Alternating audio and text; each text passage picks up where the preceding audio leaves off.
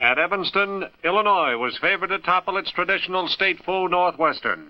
It was biting cold. The field was frozen, but Illinois went to work with a vengeance. Here in the first quarter, fullback Dick Racklevitz is held for a short gain. On this next play, watch quarterback Freddie Major fake to Johnny Karras and hand off to Racklevitz. This is a setup play for Karras' touchdown run.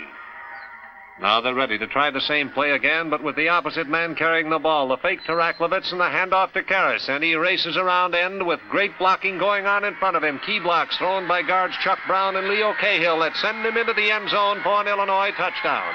On the split tee, it's a handoff to Big Rich Athen, the fullback, and he slips off would-be tacklers at the 16 and sprints into the end zone for a Northwestern touchdown. Now the ball is handed to Gene Miller. Gene Miller hits right tackle and pounds his way through for 9 yards, just short of a first down.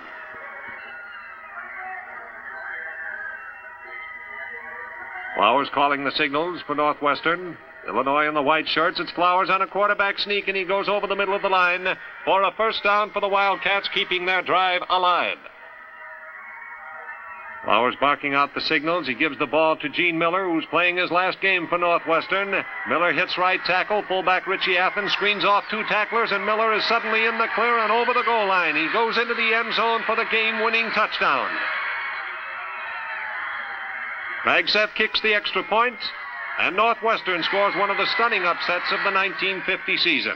Remember the way those standings read at noontime of this fateful November 25th.